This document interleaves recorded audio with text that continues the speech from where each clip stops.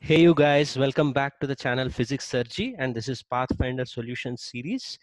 We are going to take up a problem from the Pathfinder textbook of Momentum and Impulse chapter 4, and this is check your understanding problem number 1. Actually, this is a follow-up practice problem to the Resolve 10 video that I've already done on the coefficient of restitution of a thread. Okay, so for those who have already seen this, they actually were expecting this problem to be coming. So for those who are uninitiated, this is the statement of the problem that I have already shared. So just in case you are watching this for the first time, try to give a pause to this video, read through the question, give it a fair attempt of maybe 3 to 4 minutes, and then please do come back and see the solution for the problem I'm going to provide along with the concept that is involved. Okay, so a small disk A placed on the frictionless tabletop is connected to a small protrusion B on the tabletop with the help of an almost inextensible elastic cord of length L.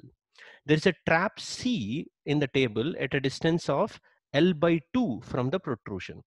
Initially, the disk at the protrusion and the trap are in line ABC, and the cord is straight and relaxed as shown in the top view of the setup. At what angle with the line AC must the disk be projected along the tabletop so that it enters the trap? Diameter of the protrusion is negligible as compared to the length of the thread. Okay, so it's just talking about ABC being 3 points, thread is tied to point B, and at other end there is a small disk which is to be projected in this particular direction. Once you do that, as it moves, initially the thread will remain slack. Okay, so there is a hole, it's like a carom board thing, this is like a coin, it has to go and in its subsequent motion somehow come and fall into this hole. So that is the condition required, and he wants the angle theta. So I'm going ahead with the solution. In case you want to have a chance at the question, please do pause now itself. Okay, so the thing is that you need to identify some important wordings in this particular question, that is almost inextensible but elastic cord. This is slightly different from your elastic cord in general. Whenever elastic cord is mentioned, we talk about its spring constant, right, K. So in this particular problem, the value of K actually tends to infinity.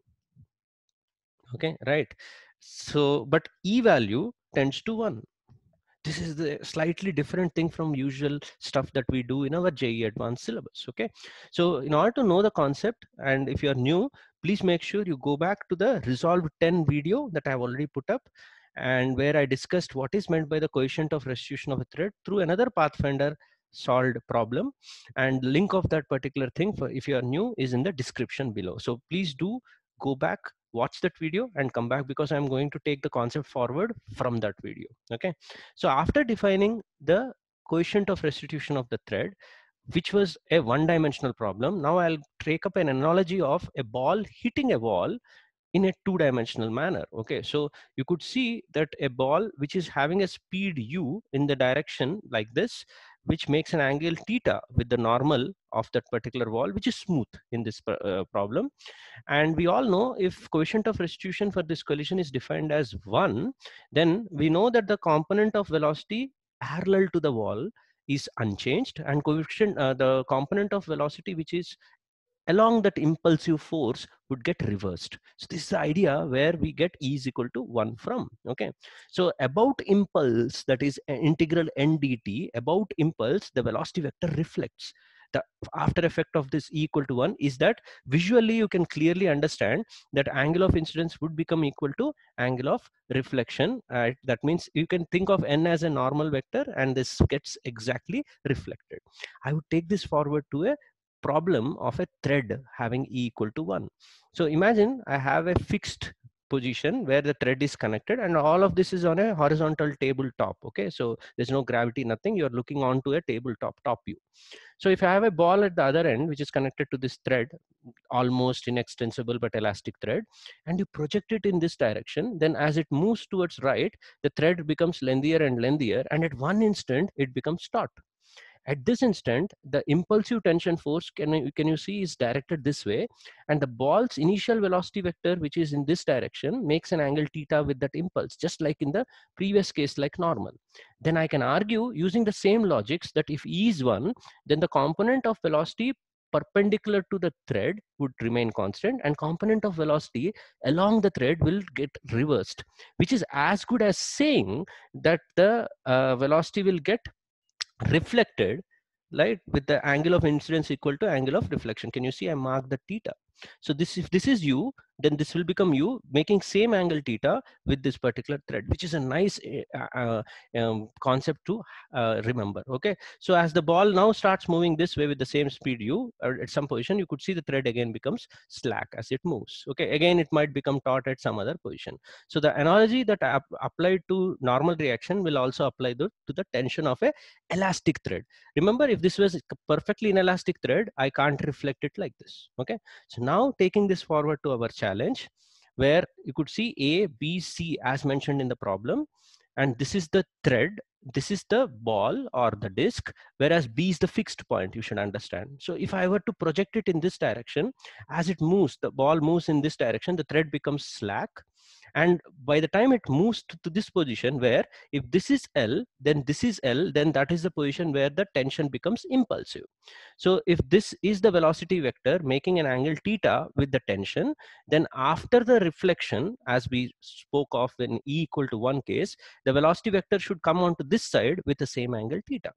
Then this velocity vector should be directed towards this C, because once this comes in this direction, the thread again loses its tension and it will be just a uniform motion. So my angle theta should be such that this vector after reflecting should be directed towards this whole C. Now that triangles are set up, if this is theta, this should be theta because this is an isosceles triangle, and this is also theta because this should be the angular bisector. And these two thetas give you an exterior angle of 2 theta here, and a nice PBC triangle is set up with 2 theta and theta as its angles. So with this given as L by 2 and this as L, I will use sine rule in that PBC triangle. Can you see L divided by sine of this angle, which would be nothing but pi minus 3 theta, which is sine 3 theta, and L by 2 divided by sine theta here. Rearrange, use sine 3 theta formula, cancel sine theta because theta is not 0 degrees. Theta equals 0 degrees is trivial. You throw it like this, yes, it will go in, but it will hit this point. So I'm looking at non-zero theta values. Okay, so this would be the relation, and theta comes out to be 30 degrees. Actually, this is the answer given in the book. You may relate to another answer where you throw it at 120 degrees in this direction, the ball actually gets reflected in this direction, and again it will try to go into this ball, but I'm looking at only acute angled answer, and therefore you'll end up getting this. In this case of inextensible but elastic thread, there won't be any loss in kinetic energy. Ball, whenever it gets taut, it gets rebounded with the same speed by using the law of reflection. So that is the logic that you should find it very interesting. Okay, right. So if you have liked this particular video, you want to check through other Pathfinder solutions, the series has been made into a playlist, and playlist is in the description below. So please do go through them in case you have not yet done. Okay. And other series that are running parallelly in this channel, Olympiad workout series, AITS select series, one of the favorites among the students of this channel, and also the resolved series where we resolve the doubts. And this was actually part of the resolved series where we did a practice problem. So I think we have done already 10 resolved series. So in case you're new, 10 videos, I think it should take more than 1 hour, 2 hours of your time, but it will be worth your time. The kind of doubts that are resolved in that particular series, you will not find them usually in the textbook. So it's a worth a go. So please make sure you go through them. And in case you like the video, please do give it a thumbs up and try to share this content as much as possible. And please do subscribe to my channel. More content is on your way, and I hope you will stay with me when I do bring my next video. Thank you very much, and see you in the next one.